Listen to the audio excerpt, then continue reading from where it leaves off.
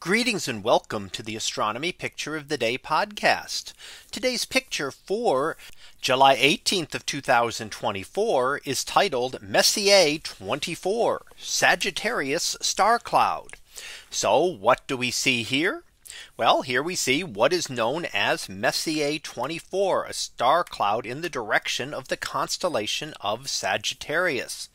And that's an unusual thing for the Messier catalog. Usually most of those catalogs were big galaxies, star clusters, nebulae. However, here we're just seeing a gap, a region in the dust. So as we look toward the center of our galaxy, we're looking through the plane of our galaxy, and our galaxy, being a spiral, has a lot of dusty material which blocks out the light from behind. So if it were not for all that dust, if we looked in the direction of Sagittarius, it would be extremely bright. There would be millions and billions of stars there, but their light is blocked out. This is one gap in the dust that we can kind of see through and get a little bit of a view of what it might be like. Now, that doesn't mean it's incredibly bright. It simply means that there's a lot more stars that we see there than in the surrounding regions. So it gives us kind of that view as to what we're able to see looking through maybe several thousand light years away from Earth instead of just closer. Most of the stars that we see are relatively close to Earth, within a couple thousand light years. Here we may be seeing 10,000 light years away. And we have to keep in mind that our galaxy is 100,000 light years across. So there are far many objects on the other side that we simply cannot see because of material in between us and those regions.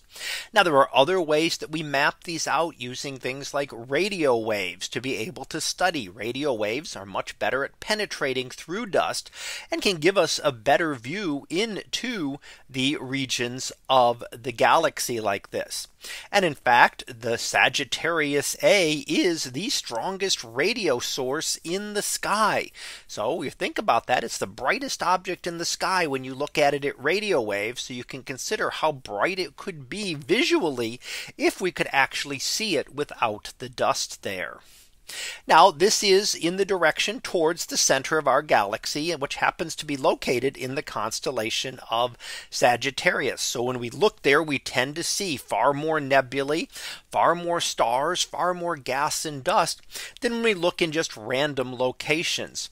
So if you look at the Milky Way as it stretches across the sky, you'll see that concentration as we get toward the central regions in Sagittarius. The Milky Way itself will form almost a complete circle in the sky. When we're looking away from the center, then we will see very few stars and just a very thin Milky Way. When we look closer and closer to the center, we will start to see much more prominent regions there and many more stars in that specific area of the sky. And here we concentrate as we look toward one of those regions that gives us a glimpse into the more distant stars. And that is the Sagittarius star cloud known as Messier 24. So that was our picture of the day for July 18th of 2024. It was titled Messier 24 Sagittarius star cloud. We'll be back again tomorrow for the next picture, previewed to be Festival of Planets. So we'll see what that is about tomorrow. And until then, have a great day, everyone, and I will see you in class.